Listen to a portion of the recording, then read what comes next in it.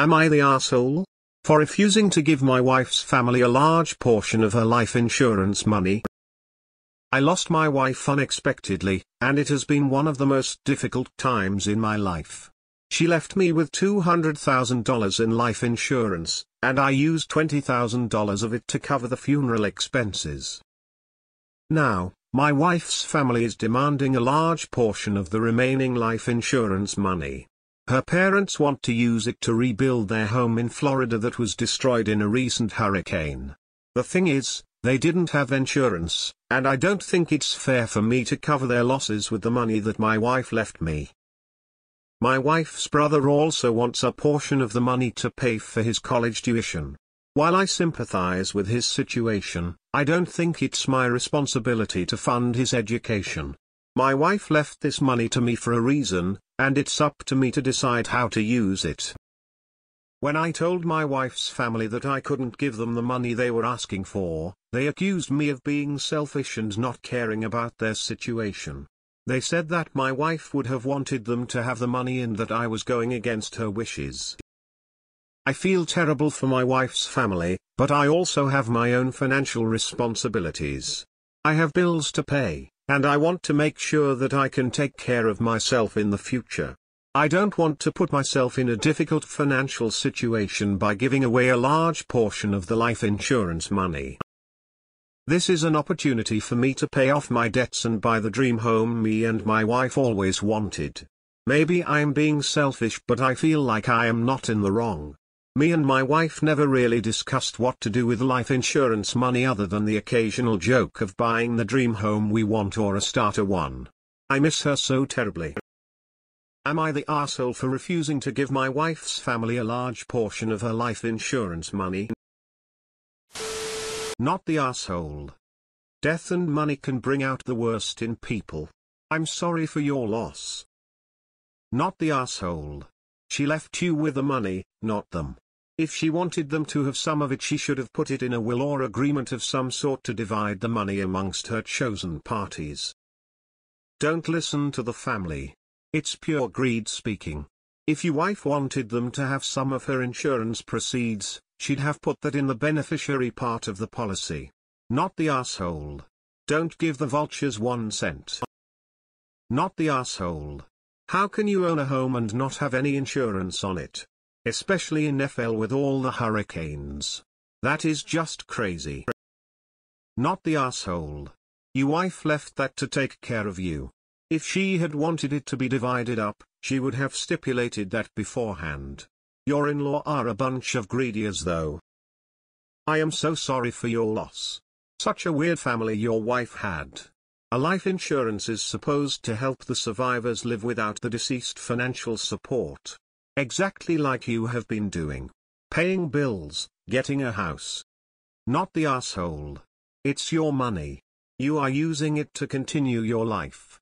If your wife wanted her family to have some of it, she would have put them as beneficiaries. She didn't. Not the arsehole.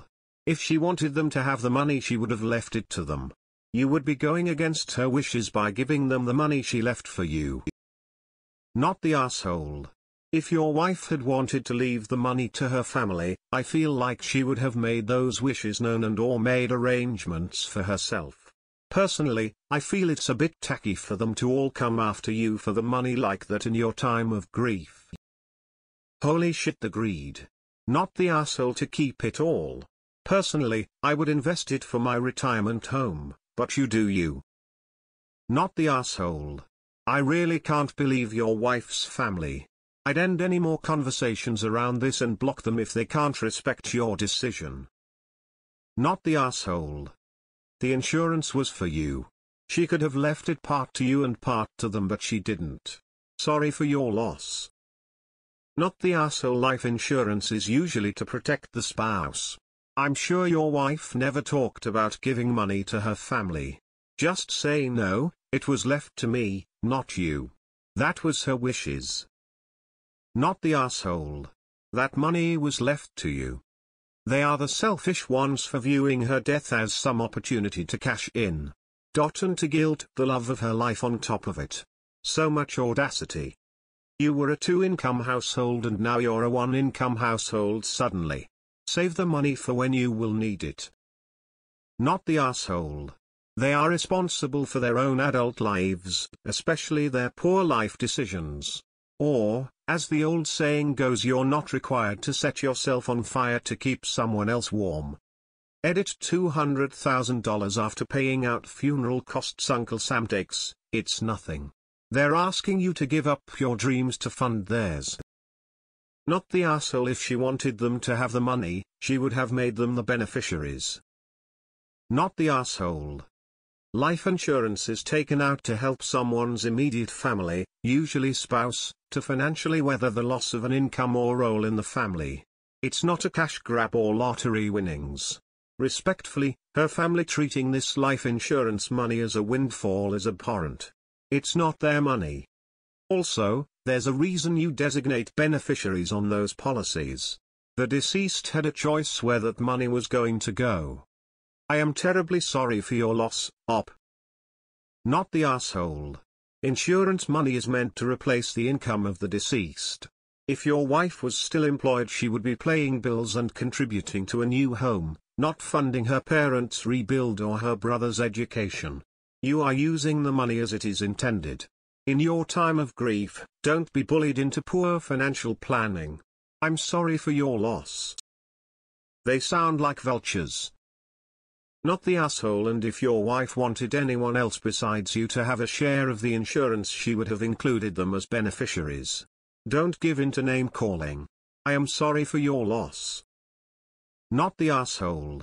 If your wife would have wanted them to have the money, she would have named them as beneficiaries. Not the asshole. If she meant for her family to have some money, then she would have either made them partial beneficiaries or told you.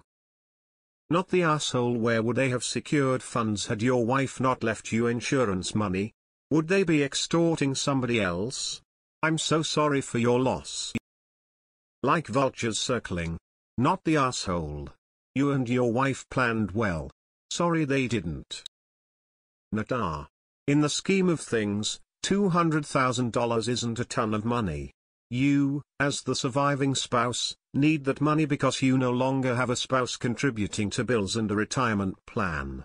I never understand these people who think they are owed something.